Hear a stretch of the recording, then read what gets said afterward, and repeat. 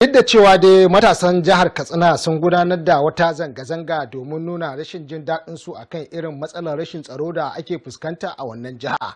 Kwatsam sai gashi wasu 'yan bindiga sun sake kai hari a jihar Katsina inda suka raunata mutane da dama kana kuma suka yi awon gaba da dukiyoyinsu.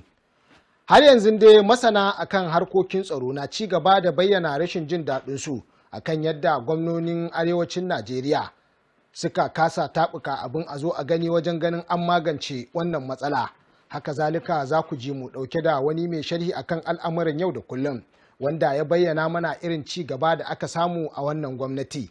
To waɗannan da sauran wasu labaru da suka shafi harkokin siyasa suna nan tafe a cikin wannan shiri, amma sai kun saurari labarin harkokin siyasa.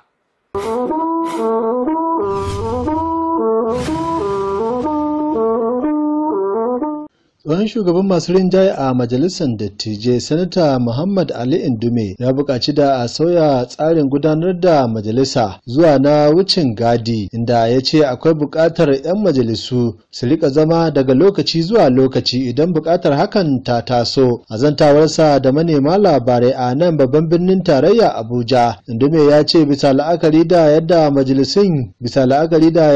majalisun ke zama sau ɗaya ko biyu a mako, canza tsarin zuwa na wucin gadi zai taimaka wurin rage adadin kuɗin da ake kashewa wurin gudanar da ayyukan majalisan, kasancewar zai sa a zabtare albashi da kuma kuɗaɗen alawus inda 'yan majalisan suke karɓa. Matakin zai taimaka wurin samarwa ƙasar nan kuɗaɗen shiga duba da yadda ake ci gaba da ciwo bashi daga ƙasashen ƙetare. Har ila yau ɗan majalisar dattawan mai wakiltar mazaɓan Borno ta Kudu ya ce akwai buƙatar gwamnatin tarayya ta zabtare albashin ma'aikata duba da cewa yanzu haka sun kwashe tsawon lokaci suna zaune a gida ba tare da suna gudanar da ayyukansu ba, yayin da ake kashe kusan kashi 70 cikin 100 na kasafin kuɗin ƙasar nan wurin biyan su albashi. To sai dai ya buƙaci gwamnati da ta baiwa ma'aikatan wani tallafi na musamman wanda hakan a cewarsa zai taimaka wurin ganin sun amince da tsarin rage albashin. Babban jigon jam'iyyar APC Asiwaju Bola Ahmed Tinubu ya rusa kungiyoyin magoya bayan jam'iyyar a jihar Lagos. Tinubu ya ɗauki wannan matakin ne bayan gudanar da taro da jigajigan jam'iyyar inda suka tattauna kan rikicin cikin gida da ke faruwa a cikin magoya bayan jam'iyyar, wanda har ta kai ga kafa wata kungiya ta musamman ƙarƙashin jagorancin tsohon gwamnan jihar Osun Rauf Argbesola. A yayin taron a hango tsohon gwamnan jihar Lagos kuma ministan ayyuka Babatunde Fashola da kuma takwaransa a Kinwomi Ambode da suka tattauna kan abin da ya shafi jam'iyyar a jihar ta Lagos. Shi ma ɗaya daga cikin masu ruwa da tsaki da ya nemi a sakaye sunansa a wurin taron ya ce an ɗauki matakin ne domin kawo ƙarshen rabuwar kawuna da ya soma bulla a tsakanin magoya bayan jam'iyyar a jihar, duk da cewa lamarin bai riga ya fito fili ba. Wata majiya ta bayyana cewa wannan mataki baya rasa nasaba da ƙoƙarin da wasu ƙungiyoyi ke yi a sassan ƙasar nan na ganin sun danganta kansu da jigon jam'iyyar ta APC Bola Ahmed Tinubu a daidai lokacin da ake raɗin cewa zai tsaya takarar shugaban ƙasa a shekara ta 2023.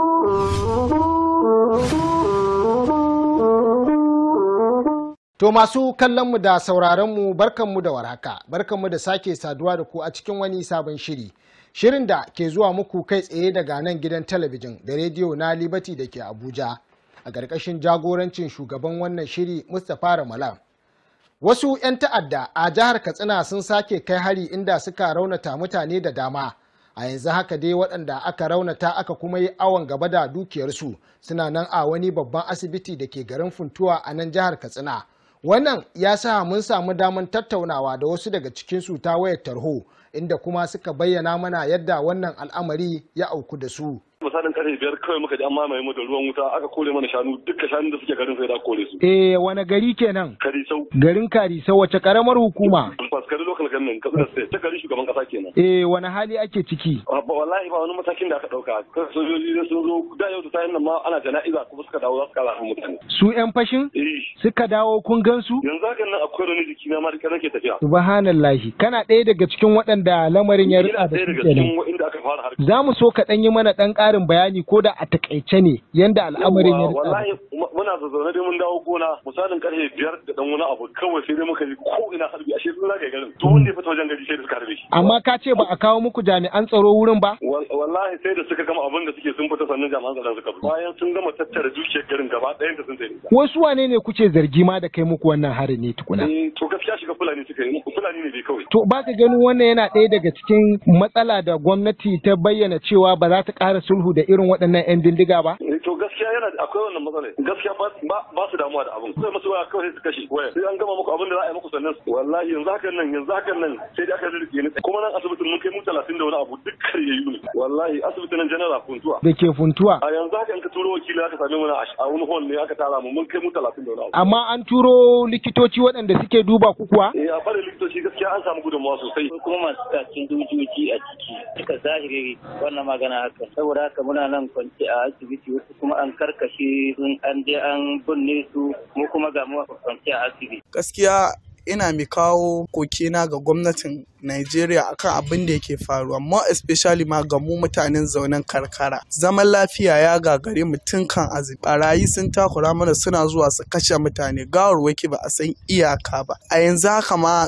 nan makaucin garin mu wani gari da ke Kadisau mutane ne ga sunan wajajen barkatai duk da raunuka a cikin General Hospital. Dan haka ina mai mika kokina ga gwamnatin Najeriya akan cewa ta taimaka ta dubi halin da talakawan ƙasa suke a ciki. Gabaki ɗayan mu duk da mu talakawa ne. Ni nan kaina barayi sun zo garin mu ran da suka fara zuwa mashin 180 mashin goyo uku suka taho. Duk mashin yana da mutum 3 da bindigunsu. Suka zo duk kowane namiji rana babu namijin da ke kwana cikin gari. In ƙarƙashin gado kake sai sun fi duka, in saman soro kake har ma sun gane ana hawa kan soro sai dai ka te gona ka kwanta. Kuma gonan ma sai dai ka hau saman bishiya. Azin a haka sai in suka je gida in mata suka gani su tasa, in kayayyaki suka gani masu kyau da suke so su kwashe, in suka ga mutum kawai su harbiya. Gaskiya ina mai mika kokina ga gwamnatin ƙasar nan gabaki ɗaya akan ta taimaka ta tallafa halin da bayan Allah suke ci, more especially gabaki ɗayan mu. Ai bai yiwuwa a ce modern kamar irin abin da ya so ya faru a second world war zai faru a yanzu. Inda yanzu gaskiya inda aka samu time suka ga sun samu chance zai fa faru ne, saboda har suna faɗin cewa a ƙame kam kuma wai gwamnati ta san da zuwan su 12 dare. Kuma wai magana wai sasanci da barawo, this is not anything. Ai ba a sasanci da azzalimi.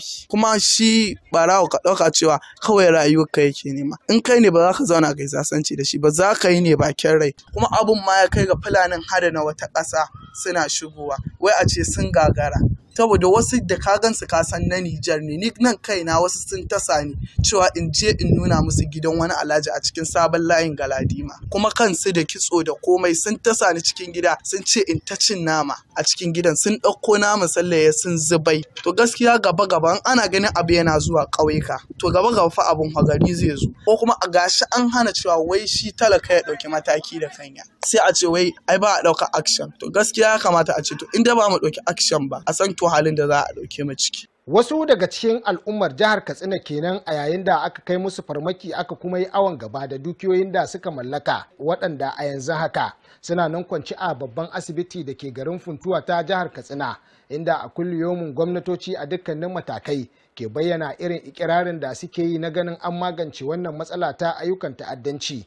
To har yanzu dai muna nan akan batun rashin tsaro da ake fuskanta a yankin arewa maso gabashin Najeriya da kuma yankin arewa maso yammacin Najeriya, inda a wannan karan wani mai shari akan al'amuran yau da kullum mai suna Hassan Saddauna ya ɗora kacokan laifin akan gwamnonin arewacin Najeriya da kuma na yankin arewa maso yamma saboda gazawarsu wajen ganin an magance wannan matsala. Hassan Saddauna ya ci gaba da yi mana ƙarin bayani dangane da irin waɗannan matsaloli da ake fuskanta a wannan yanki. Idan ana ta mabi ɓarawo, ai ta mabi sawu, su wa'annan mutanen menene su ka fitar musu a haƙoƙinsu?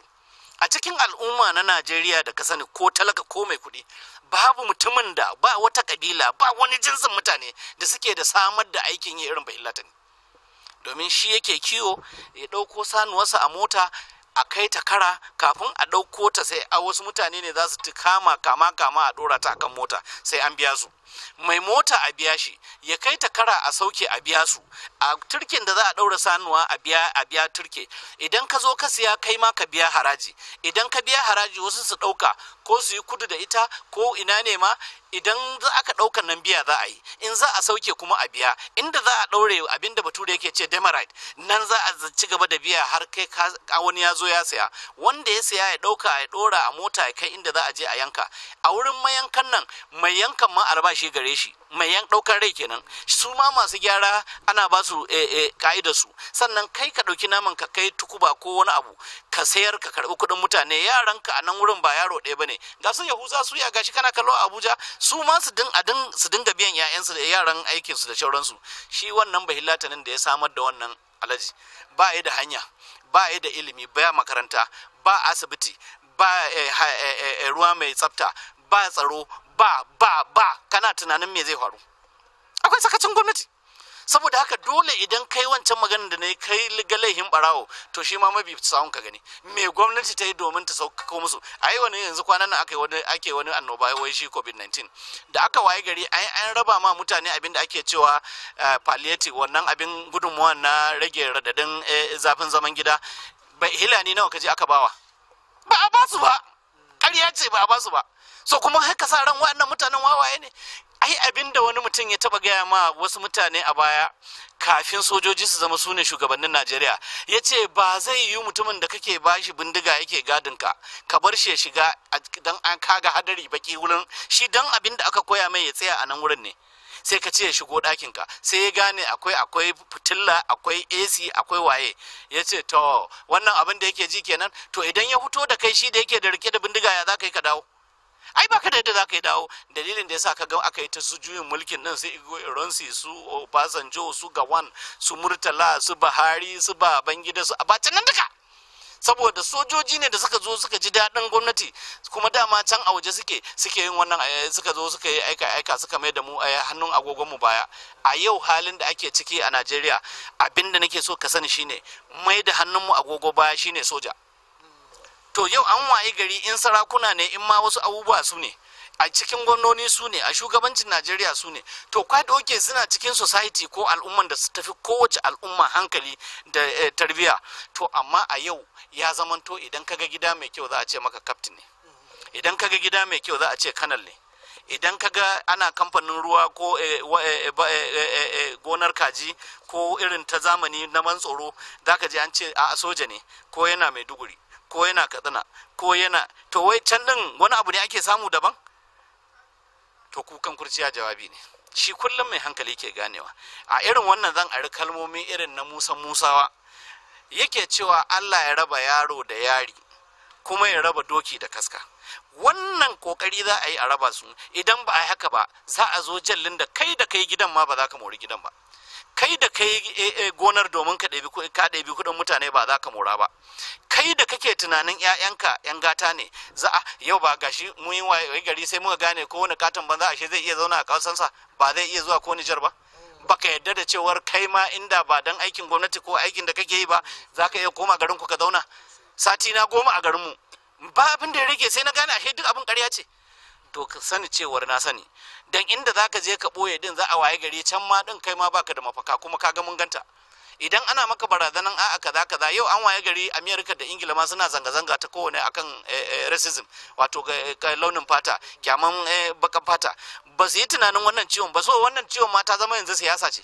Mai sharhi akan al'amuran yau da kullun kenan mai suna Hassan Saddauna, a yayin da muke tattaunawa da shi dangane da matsalolin da ake fuskanta a halin yanzu. To matsalar rashin tsaro dai ba matsalar tsaro kadai take janyowa ba, har ma da wasu matsaloli a bangaren na tsaro, inda a yanzu haka rahotanni suka tabbatar da cewa matsalar rashin tsaron ta janyo za a iya samun matsalar karancin abinci a sassa daban-daban na Najeriya. Akan haka ne ma dai manoma ke kokawa akan irin matsalar da za a iya fuskanta a nan gaba. Shehu Musa Gabon, sakataren jam'iyyar nan ta SDP da ke Najeriya kuma manomi, ya bayyana mana irin matsalolin da za a iya fuskanta a wannan bangaren. ai ko da ba su da ilimi ya kamata su san cewa su kansu zaman lafiyar da suke a state ɗinsu saboda mutane a gidajensu sun noma abincin da za su ci. Da zaran an ce babu abincin nan, wannan rikici babu jihar da ba zai shafa a arewa ba, babu jiha a arewa da ba ta shiga cikin rikici ba. So na farko abin da ya dace gwamnoni su tashi su yi, su prioritizing, su reviewing budget ɗinsu da suka yi, su kawo priority issue na noma, na tallafawa manoma, su kawo issue na competition na local government akan noma. Kowace local government ta zaɓi mai za ta noma wanda zai zama isasshe har a sayar zuwa waje. Ai ba da jimawa ba, Najeriya ake sayan abinci zuwa kasashen West Africa, duka daga Najeriya ake fidda shi. Su Maiduguri su sauransu daga na ake fidda abinci suke zuwa a saya trailer. Yau ina yake? A yau babu. So duk gwamnan da yake da tunani ko ma bai da tunani, ko da yana da matsala na kwakwalwa, ya kamata ya san matsala za ta same shi in bai tsaya akan ya taimakawa manoma an yi abinci isasshe, wanda ko baka da kuɗi kana da abin da zaka ci da iyalinka, zaka iya haƙura ka zauna a bi da haƙuri. Ana ba mutane haƙuri, da malamai da fastoci suna wa'azi a zauna lafiya a haɗa kai. Wannan ne iyakan hanyar da za a bi a samu zaman lafiya. Duk mutumin da yake da yunwa baya jin wa'azi, baya jin bari, baya jin dena, saboda me zai rasa? Bai da abin da zai ci, bai da abin da zai ci da iyalinsa, bai da bukatar da zai biya a gidansa da na iyalansa. Me ya rage masa? Baya tsoron wani abu. So wannan hali ne ba ma so mu shiga. So ya kamata gwamnonin arewa su zauna su gaya wa kansu gaskiya. Najeriya ta canja, ba Najeriya bane ma na 2019. With COVID-19 da halin da duniya ta shiga, kowace ƙasa ta duniya ta canza, ba ma Najeriya kawai ba. Arewa za ta shiga cikin matsala. Dama abinci ne muke alfahari da shi muke noma, shi ne zaman lafiyar mu. Rikici babu. Kafin zuwan Boko Haram ba mu da wani alamar rikici ko tashin hankali. Ba san dan arewa da sa bom a jikinsa ya je ya kashe wani ba. Dan arewa an san shi da culture-sa, da tradition, da addininsa, da nutsuwa. Allah ya mu. Amma rayuwa ta kawo wani abu, an canza, an shiga wani hali babu. Yau yan arewa suke yanka yara, yau yan arewa suke zafe-zafe, yau yan arewa suke fade. So ai fitina tana nan tana kofar gidajenmu ne. Amma in shugabanni sun tashi, sun tsaya da gaske, sun kawo shugabanci, sun kawo doka, abin zai zo mana da sauki. In gaskiya muke so, muna son kare rayukan al'umma, muna so mu ci gaba, ba abin da zai hana a yi state police. The total number na Nigerian police ba su kai 300,000 ba, kuma kullum kashe su ake. Last week din an kashe guda 5 a kogi da armed robbery da aka yi. Kullum kashe su ake. So in kai yanzu ka dauki number na police, kusan ba su kai maybe 300,000 ba ma, duk kasan gaba daya. Sannan kana da 200 million people. Ta ina za su iya policing Najeriya? Ta yaya za a ce kullum muna tsoron daukan wani abu don saboda maganganu na 'yan siyasa na mara hankali da ba sa son ci gaban al'umma? Ba yadda ka iya a halin da Najeriya take cika yau sai ka yi state police. State police ɗin su za su protecting community, su za su protecting local government, su za su protecting state, and then kana da federal force. Dole mu canza yadda za mu kawo shugabanci wa al'umma a ƙasar nan, mu kawo tsaro wa al'umma a ƙasar nan. In wannan bai yiwu ba, ina tabbatar maka da gwamnati ta yadda, da gwamnati ba ta yadda ba, al'umma za su fara sayan makamai don su kare kansu. Wannan kuma ya nuna ƙasa an samu failed state. Najeriya ta yi failing. So kowa ya ɗauki doka domin ya kare kansa, ya kare al'ummarsa, ya kare dukiyarsa. Wannan shine ba ma fata. Amma in ba ɗauki kyakkyawan mataki don gyara wannan abu ba, babu yadda al'umma za su zauna kamar yadda kai maganan Katsina, kashe-kashen da ake yi a Katsina. An tura sojoji, an tura police, amma har yanzu ka dubi abin da ya faru yau, suna ta kona flag na APC da hotunan Buhari da shi matsari, saboda al'umma sun gaji, sun ce ma ba sa son masu tsaron, za su nemi su kare kansu. To irin wannan da ya faru a Katsina zai iya faruwa a kowane state a Najeriya, zai iya faruwa a Zamfara, zai iya faruwa a Kebbi, zai iya faruwa a Sokoto, zai iya faruwa a Borno, zai iya faruwa a Yobe, zai iya faruwa a Adamawa, zai iya faruwa a Gombe. Kuma muna kan hanyar kenan don abin ya fara. So dole gwamnati ta tashi, tana so ba. Sakataren jam'iyyar SDP a Najeriya kenan mai suna Shehu Musa Gabam a yayin da muke tattaunawa da shi dangane da irin matsalar karancin abinci da za a iya fuskanta a Najeriya a sakamakon yadda wasu gwamnoni ke fantsama kasuwanni suna siyan waɗannan abinci domin raba su ga sauran al'umma a matsayin tallafi a sakamakon ɓillar cutar coronavirus a sassa daban-daban na ƙasashen duniya a ciki kuwa har da Najeriya. To bayan gwamnatin shugaban ƙasa Muhammadu Buhari dai ta cika shekaru 5 cir akan karagar mulki. Masana akan harkokin siyasa da kuma masu sharhi akan al'amuran yau da kullum. Har yau har magajin gobe suna bayyana irin nasarorin da aka samu a wannan gwamnati. Alhaji Musa Abubakar, ɗan masanin Kebbi, ya bayyana mana irin nasarorin da aka samu a wannan gwamnati ta jam'iyyar APC a ƙarƙashin jagorancin shugaban ƙasa Muhammadu Buhari. To kamar da nake cewa tun da na ce shugaban kasa alhamdulillahi ya samu kalubale da yawa kuma duk da haka ya yi iyakacin kokarin shi. Ina son kuma a taya shi da addu'a. Ai ba abin da ma da shugaban Buhari irin wannan. Sai dai kamar yadda Hausa ke cewa kila shi rijiya ta ba da ruwa guga ta hana, amma shi dai ai da ya tashi ma ba abun da ya sa gaba shine na farko wanda ya ta nuna saboda a samu yawaita arziki musamman ga matasa su samu aikin yi, kasa ta samu abincin ci mu zanza mu ci da kanmu. Kusan yayi ta hudun wannan kuma yana ne yakacin kokarin shi akan noma.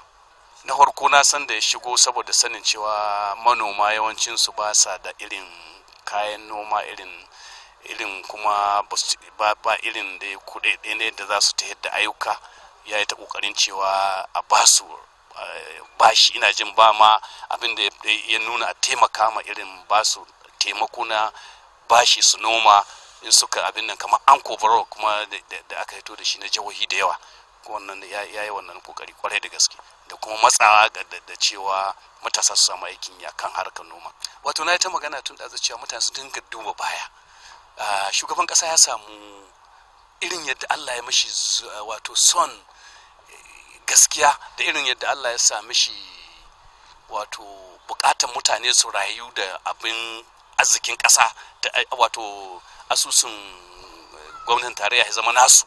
Ya yi kokari kwarai da gaske, amma matsalar da aka samu duk yadda ka so ka yi kokari akwai cikas inda in ubangiji Allah ya kama ka shi sai ka yi hakuri. Kamar ina son a tuna baya lokacin da aka wuce shekara ta 2009 da aka fara, ta 2009 da aka fara, da 2001 da aka fara mulkin Dimokuradiyya a ƙasar nan, sanda da 99 sanda Jonathan Obasanjo fara zuwa Jonathan zuwa ƙarshen dai mulkin na PDP, irin kuɗin da aka samu ga mai ya isa a ce an raya ƙasa, amma da yake ba wannan niyya an yi abin da aka dama da kuɗi. Amma saboda tsantsenin shi da taka tsantsan da son al'umma ƙasa aka zo mai na sama, Allah ya dawo yana sama, ya dawo shi sanda ya dawo mulkin kuma Allah ya dawo da man ƙasa, amma ya ta tsantseni albashi ma wasu jihohi ba a iya biya, ya kama ya taimaka ana biyan albashi,